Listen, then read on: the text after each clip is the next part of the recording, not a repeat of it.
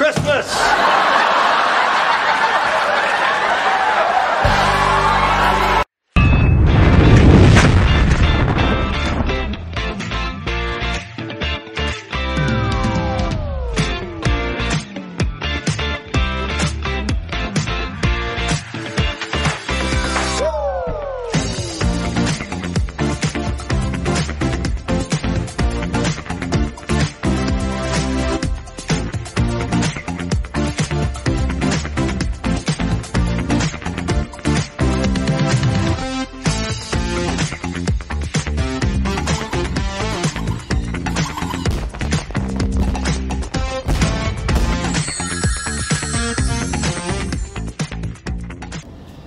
Hi everybody, it's Jeff.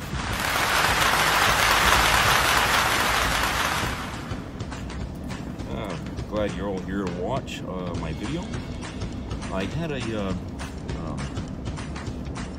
was watching some stuff on YouTube here yesterday or last night, and they were talking about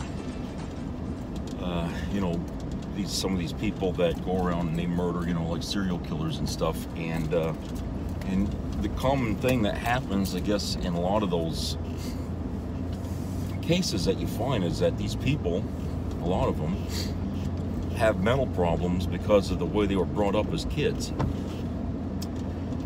And because of the really bad crimes that they committed, juries are not really interested in hearing excuses or anything like that about why they did what they did, you know, or what pushed them to do it. And the thing of it is they, in a lot of cases, you know, they're from poor families that didn't have the means to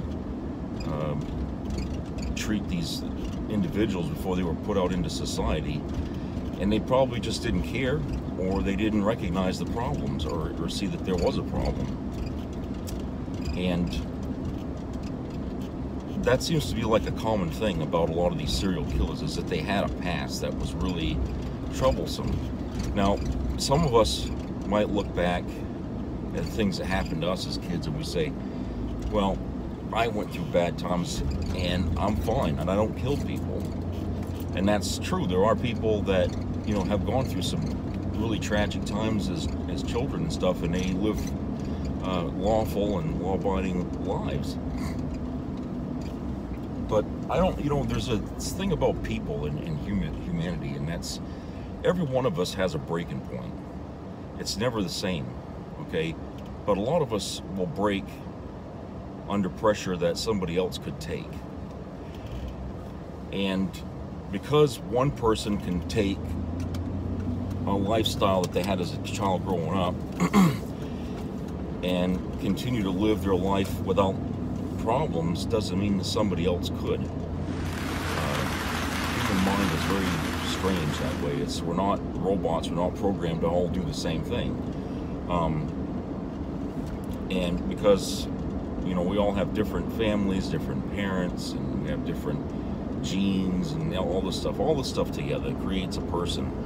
And, you know, the code in each of us is unique only to us, just like our fingerprints are. And so when somebody on the stand talks about their past, you know, how maybe they were a person had been sexually assaulted or raped, you know, frequently as they were growing up by a parent or something, or they were beaten, or you name it, you know, beaten or tortured in some way. And there's been a lot of heinous stories that came out in the past about children that were found, you know, basically treated like animals in some people's basements or something like that, which is really, really sick, you know, when somebody does something like that. But, you know, my thing is the bar set too high in court to use the, you know, insanity plea or something like that? I mean, is it really set too high? Because a lot of these people, they go to court for, like, let's say a murder or more, And they're, somebody brings up the report that a doctor had seen them and decided that they were fit to stand trial. And yet you see their behavior in court as being very awkward. Like there was this, for an example, there's this old lady, like 65 or something, who killed her son-in-law because, and her, her claim was that they didn't get along. And for years, she didn't kill this guy for a long time, but it's just that, she said that he used to make fun of her, poke at her or something like that, and she didn't like him. And one day she just got a gun, went up there and shot him and reloaded the gun 3 times, 15 shots into this guy. And when the police picked her up and they questioned her, she clapped and laughed and, oh, he's dead, and she was acting, like she was celebrating. Didn't matter at all that she was going to go to prison for it, but she just was happy that he was dead. Now this is on YouTube. It's, and her family was all in tears and everything because now she was going to go to prison for the rest of her life. And oddly enough, the state doctor deemed her fit for trial. And I'm thinking, well, just by looking at the police interview, you could tell this woman was very demented. Okay, there's no way a demented person like that could possibly be deemed fit to stand trial because she doesn't even care. She doesn't even care about what she did, and she feels like, it was time to put this guy down, and she did. And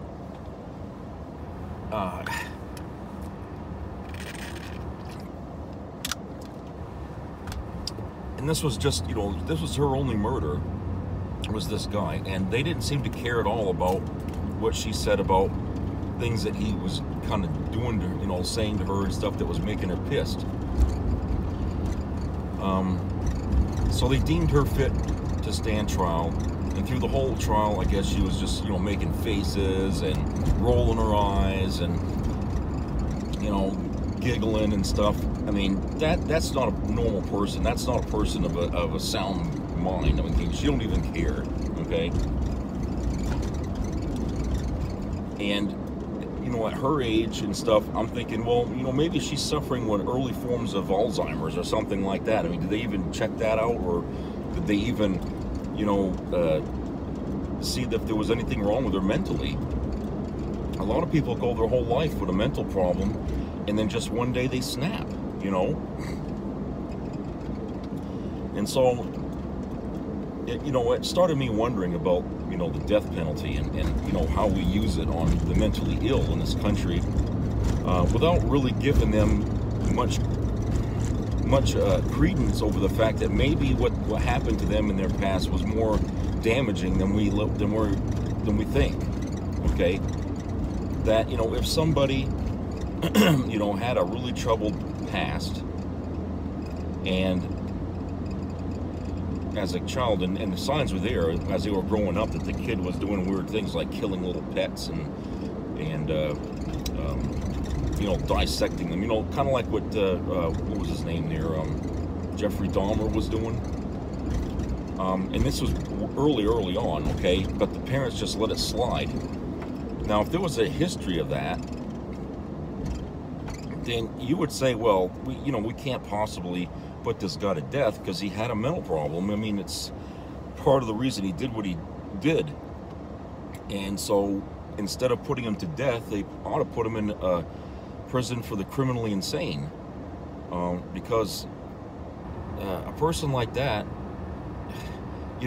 putting him to death seems to be a little bit inhumane, because if you're going to do that, if you're going to put a person with a mental problem that severe into death, then you might just as well round up the parents who didn't do anything to stop this or to correct this problem. You might as well put them in prison for life. Aren't they just as complicit in what their son or their daughter did, when they were growing up? Especially if it came out that they abused them, sexually abused them, or did something, I mean, shouldn't they round up the parents and put them in prison for the, because they all ought to be taking the blame, not just the one person, but the whole family. Because it takes a village, you know, to make or break a kid, and you know, and it seems to me like, you know, like in Jeffrey Dahmer's case, you know, the parents just weren't there like they were supposed to be. They saw the signs and they didn't put the, you know, put two and two together, and they weren't stupid people, okay? And you know, they just didn't want to friggin' admit to themselves that the kid, well, you know, was having problems. You know, was something wrong with him mentally. He wasn't behaving like a normal person, okay? And then it leads up to that. Well, that ought to make, it's like, you know, you light a freaking stick of dynamite, and if it goes off, you blame the dynamite, right? So you don't blame the idiot that lit it, right? And to me, that's how I see it. That, you know, the parents allowed this thing to happen, you know, in these cases, and when disaster hit, so I just, like I said, I have a problem about that, about our country, you know, putting, you know, mentally disabled people to death, and it's happened a lot of times. They've made like friggin' TV movies about some of these people who just basically mentally just melted down, you know, from schizophrenia or some damn thing, and they went and done some, you know, they went and killed up kids or something like that, and then shot themselves after. You know, I mean, it's just, there's so much out there that suggests that, you know, people with mental problems aren't always in control of their actions because they just don't feel like they're in reality. And when they're in court and they behave like it's nothing, that's another sign that they don't feel like they're really in reality, that to them it's just a, you know, a dream or some damn thing.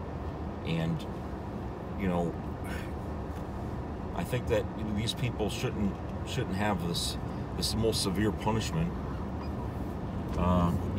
given to them because they're because of what they did. They wouldn't have done it had their minds been better. You know, if it wasn't like a crime of passion, you know, like a husband shooting his wife because of some, you know, problem that they had, you know, the wife was running around on him or something, and the guy just flipped, and the guy never had a bad background, right? So yeah, you could see the death penalty for something like that, but you know, you're always going to have that little knot in your stomach that, you know, we put this guy to death, but he had a long history of abuse that molded his mind into this demented thing. And killing the guy doesn't really help anything if you're not going to try to prevent crimes like this in the future. This is all stuff that doctors could learn from by examining this person while they're serving time and trying different treatments on them to see if it works. You know, this would be perfect proving grounds for that. And I think that's the best thing you can do. And I realize that there is a need for vengeance in crimes like that. And well, let's have a commercial break here, and we'll get back to that.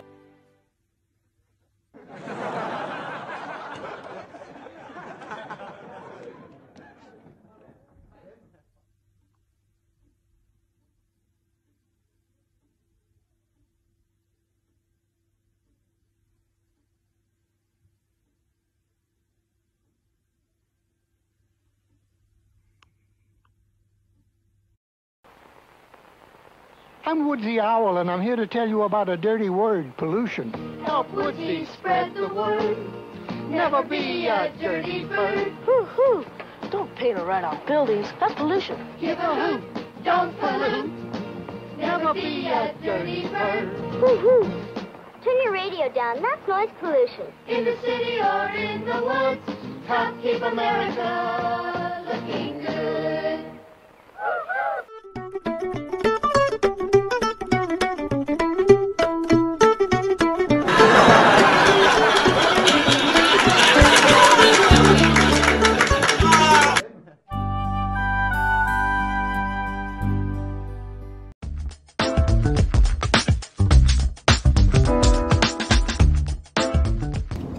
everybody. We're back.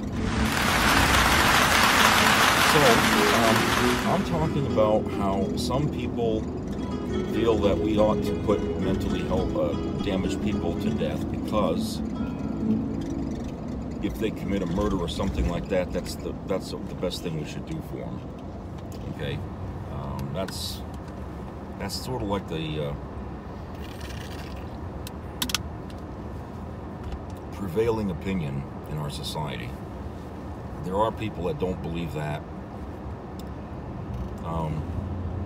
I can't say I'm, 100% either way on that either, but it does give me pause to wonder, when you hear about these stories about people who killed, and then they dig up their past and they explain what they went through as kids, and you're thinking, well, Jesus, if they knew all this going into the trial, why the hell didn't they, why didn't they understand that this guy was broken mentally? And you say, this is really crazy that, people are just going to treat him like a sane person and just throw him in prison or throw him in to the chair, death penalty. It's crazy that people will just say, yeah, kill the guy, kill the bastard, just like, they just want to sweep the shit under the rug, basically. They don't want to see it anymore. But, none of these people that ever had anything happen to them ever felt like they really got justice, even if the person gets executed or whatever you call it. So, like I said, it gives me pause to think that, maybe we're just maybe the bar is set just a little too high for people to meet the criteria of being unstable for a trial or whatever it is, or to, be mentally insane to, be sent into an institute or whatever you want to call it for people that are sick like that.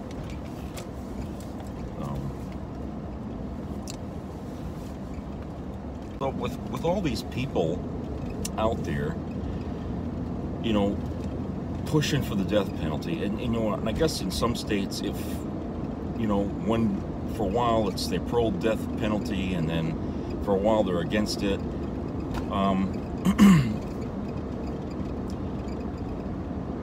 I just feel like there's got to be some thought given to,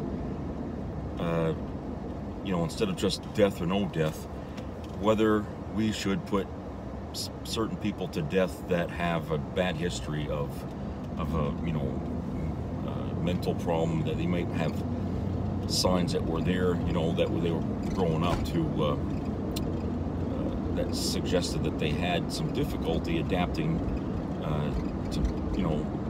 to life. And I guess in the teen years, it's the time to really pay attention to your son or your daughter, because it seems like in the teen years the mind gets formed, and then you might see signs of something, if you're unlucky, that your son or your daughter is doing some weird stuff in some way, and it might be a sign that there could be some underdevelopment of their mind, and they might need some psychological assessment to see if there is something there that they can be treated for before they get into their 20s, because it seems like when people get into their 20s, they can really destroy their life, and it happens a lot. I mean, it seems like if there's going to be any trouble in a person's life, okay, it's going to happen in their 20s for some reason.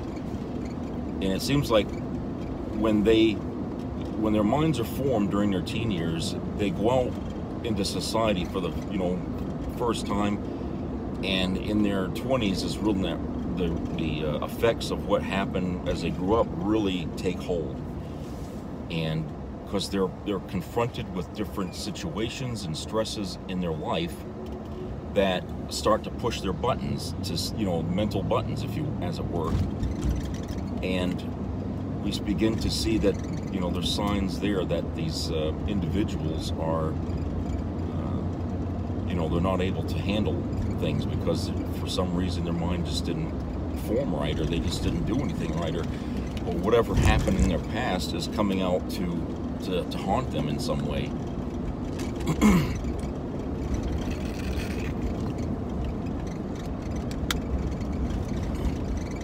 So I feel like it's really important that people should really understand a person that committed some heinous crimes, to sit down and take an evaluation of, you know, how that might have impacted them, and maybe try to put themselves in that situation. Like, how would you have dealt with that? You know, if you, you know, if these things happened to you, you know, do you think you would still be rational enough in your life to be able to know right from wrong, or was that taken away from this person because the parent was so obviously damaged themselves that they just couldn't teach that kid right from wrong? You know, that instead they only taught the kid hatred and anger and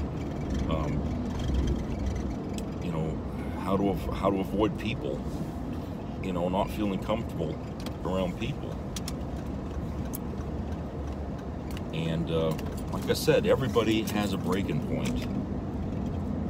They all do. I mean, some people could, as a kid, probably could withstand that and still be functional enough in society without causing problems. And other people wouldn't. Some people wouldn't make it through their kid years. They would probably, you know, try to commit suicide or something like that.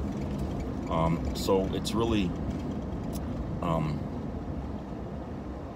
it's really necessary for juries to really not rush to judgment, not push the death penalty so hard, like, you know, it's a done deal, okay?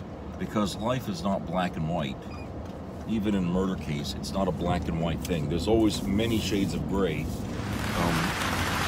And we have to take into account those shades of gray when we decide on a person's fate. And I think courts have to reevaluate the standards by which they label somebody as being insane, because to me, a lot of things get by in court, in trials, that get revealed during the trial process. And you wonder, how the hell did this slip by the friggin', you know, the doctor that deemed this person fit to stand trial? Because obviously they had such a terrible history that hardly anyone could have survived that. You know, yeah, it's sad that somebody got killed, or many people got killed. And I understand that, you know, you got vengeance out there that people want to reach for.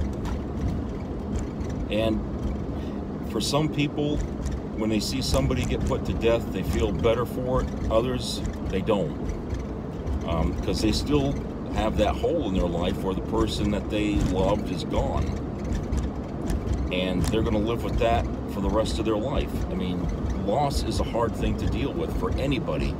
Okay, there is no such thing as when you grow up, you get mature enough to be able to handle loss of any kind.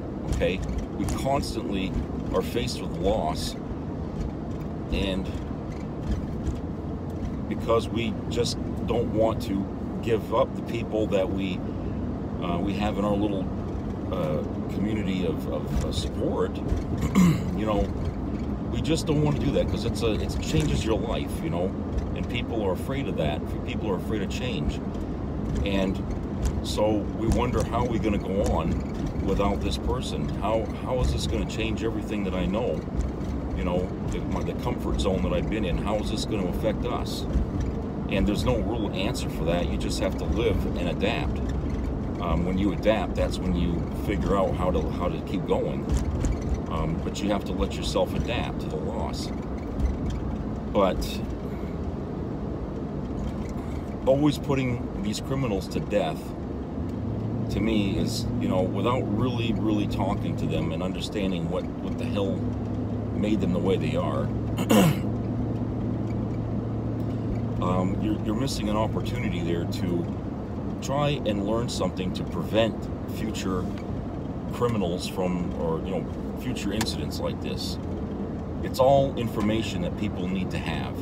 I mean, people complain, oh, there's no book out there that tells you how to raise your kid. Well, maybe we ought to make a book that tells you how to raise your kid. You know, maybe we ought to dig into some of these people's backgrounds that committed crimes and stuff like that and find out what happened to them, you know, when they grew up. What was neglecting them? What did they miss out in their upbringing that might have made a difference if they had it, you know? What things could have happened? And then you publicize it, so that way people understand you can't do this. You can't, you know, you can't treat your kid like this. You can't talk to them that way, or you can't, you know, physically slap them, or you hit them, or whatever. You know what I'm saying? That these things, you know, even though they depend on the person, the child, or whoever that might have some kind of a stronger hide to take that kind of stuff, not all of them are. And why take the chance that they are when they may not be? So,